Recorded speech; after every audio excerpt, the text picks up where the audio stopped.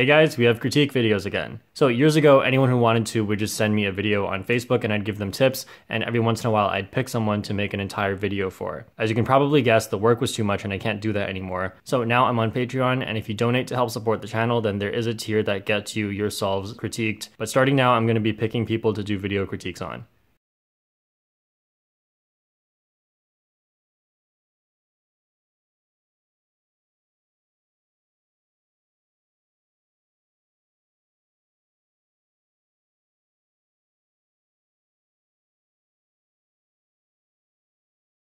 So for the first scramble here, you have orange and blue ready to go like that. And then before that, you put green on top of orange and then did this.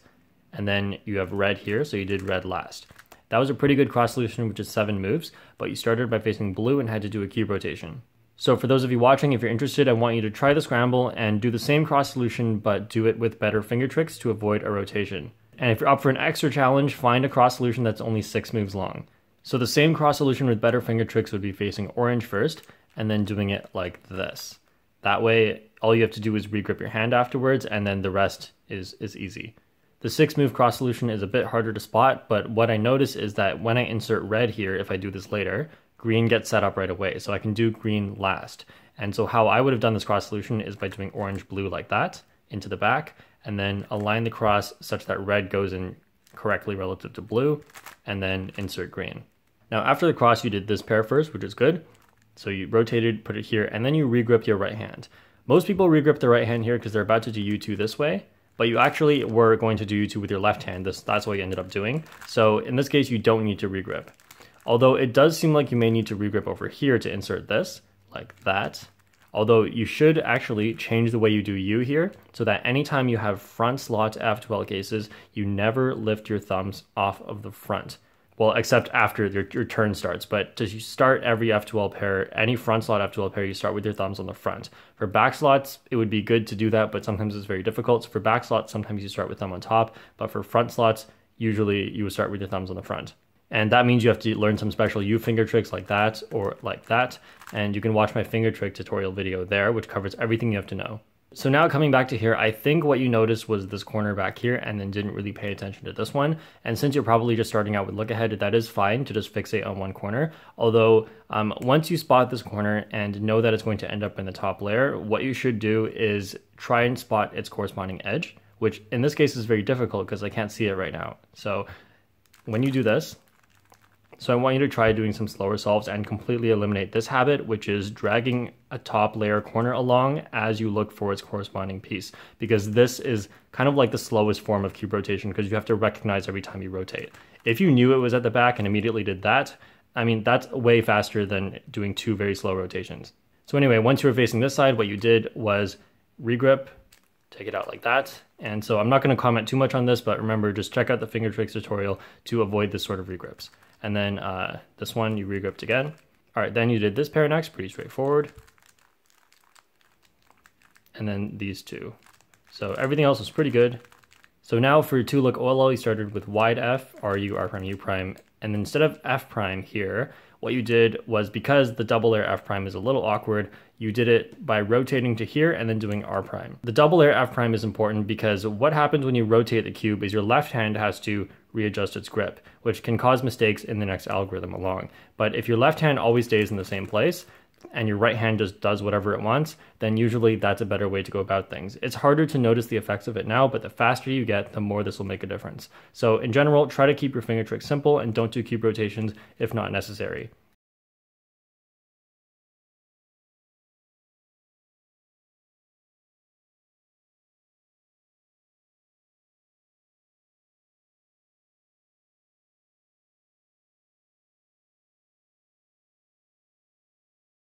The second solve was super straightforward, so we're not going to talk about too much here, but I just want to talk a little bit about the cross. The cross, very, very easy. You just did D prime and then insert blue, insert green, insert red. There is a case to be made about inserting red before green because it saves this corner, but that's not all that important. The thing I want to talk about here is because the cross is this easy, you should at least look a little bit into first pair because that's something you'll have to do eventually. And you don't have to like figure out the entire first pair, but it can help to at least find a corner that you're going to focus on. So in this case, from here, if you look at this one and see D prime L, that's going to end up back here. And the edge actually ends up right next to it. So this would be a really easy case to track because only 2 moves create this pair in its final position. You could look at other ones as well, but this is just one corner, and approximately where the edge is like what you should do on really easy scrambles like this, because it probably didn't take you 15 seconds to find out how the cross was going to be done.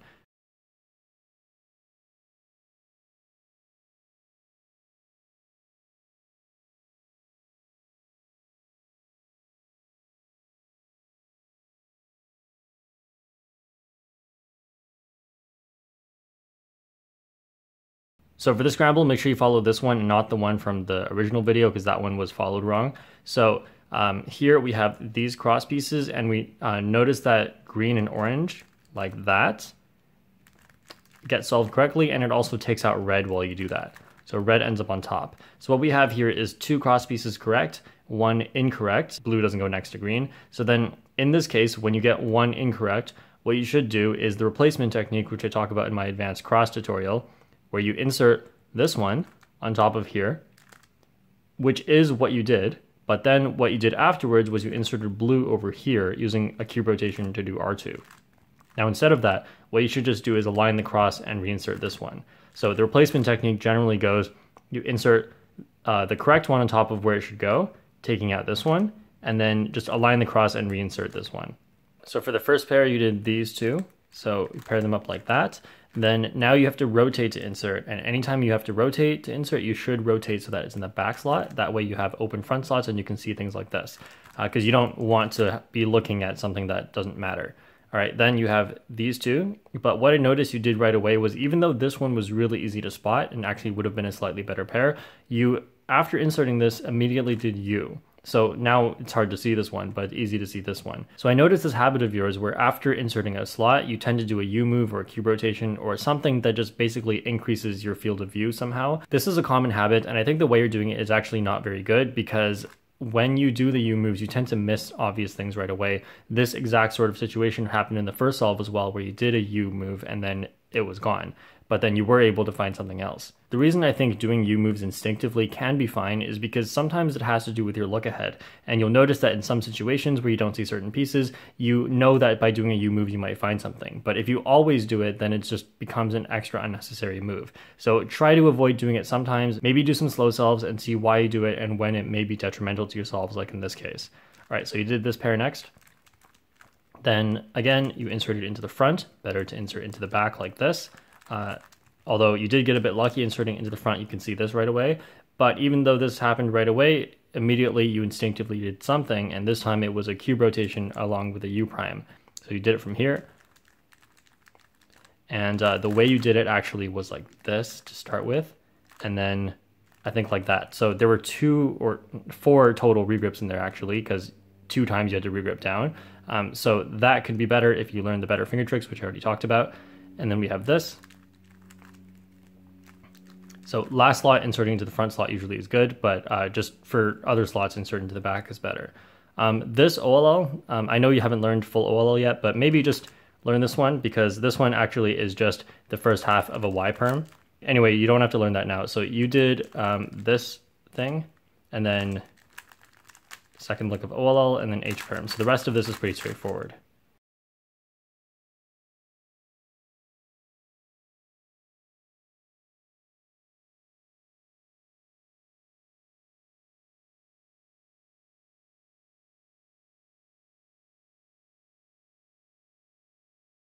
For this cross, you notice you have blue here and then green here. So you set up green to go here, and then afterwards you would have red go on top of it over into this spot. So how you did it, the finger tricks, was like this, rotate, and then like that. Then you just did orange last.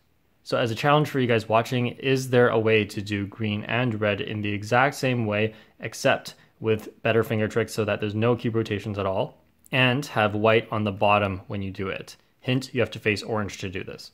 So how I would have done this, ignoring this pair, I'll talk about how you can save this pair as well, but how I would have done it is like this. So F prime with my ring finger, and then all of that.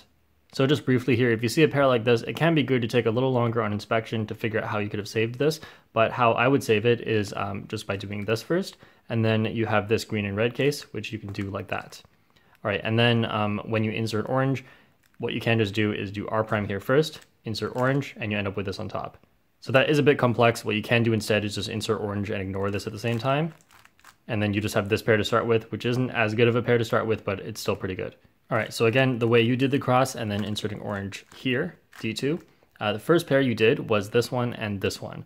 I will admit it's very hard to find a good pair to work with here because just from this angle, there's not really anything good. What you did again was the cube rotation check, there we go. It is better to look at the back than it is to do this slow cube rotation thing. So anyway, how you did this one was like this, and then insert into the front. Remember, you should insert into the back. Then for this, what you did was like that to pair them up, which is good.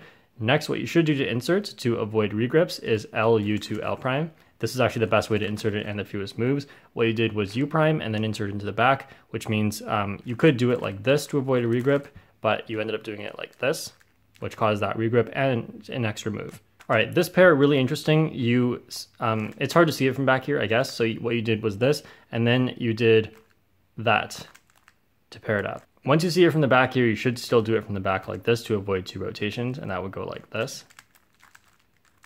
So anyway, back to the way you did it, like this, insert into the back, then we have these two, so pretty standard like that.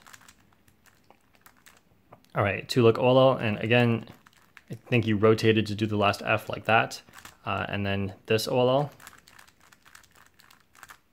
and U-perm. So for this U-perm, the way you ended it was with R2 prime. I recommend using R2 instead, and I'll show you why. So we'll get to the end here. And so right here, this is the way your hands should be gripping the cube when you get to this last R2. And if you do R2 prime, you end up like this, which is unnatural. So what people naturally do instead would be that. But if you do R2 from here and just use your index finger for the last part of the R2, you actually don't need to regrip. This is a very small tip, but it is just a little bit faster to do R2 instead of R2 prime because it requires that extra regrip. So for the most part, your F12 solutions are pretty efficient, but the number one thing you should work on is finger tricks. And this actually goes for a lot of people around your level. I know that when I was even faster than 17-second average, I was doing this regrip a lot for F12 because I didn't know any better. So go watch the finger tricks video. It talks about everything you need to know to avoid regrips and when you should and shouldn't regrip. So after working on your finger tricks and getting all of the F12 cases back into your muscle memory, which shouldn't take all that long, then you should start working on look ahead. I don't recommend working on it yet because if you like do an F12 case and then because you were regripping, if you have to unregrip and then you can use that time to find stuff. And right now that is like a little excuse for why look ahead is not that important yet. But if you're able to do all the F12 cases without regrips, then your pauses will end up looking larger. And then that will give you a better reason to actually work on look ahead. So I think finger tricks do come before look ahead. Also, once your finger tricks are done, when you start practicing look ahead, I recommend you especially go through slow solves where you do not do this and you do not do the cube rotation thing where you drag a piece along with you. If you run into a case such as corner here, I absolutely cannot find that edge, then think about what could you do to be able to find that edge without doing anything that would be a bad habit. So here you would just look at all the pieces and think, okay, I don't know what that one is. I don't know what that one is, but clearly it's not any of these ones. And the piece for this doesn't have yellow on it, so it has to be this one back here. And then to take it a step further, you can also deduce what orientation this must be in so that you can figure out exactly what case it's going to be and then solve it efficiently, which you can pair it up like that. Thanks for watching, guys, and I'll see you all next time.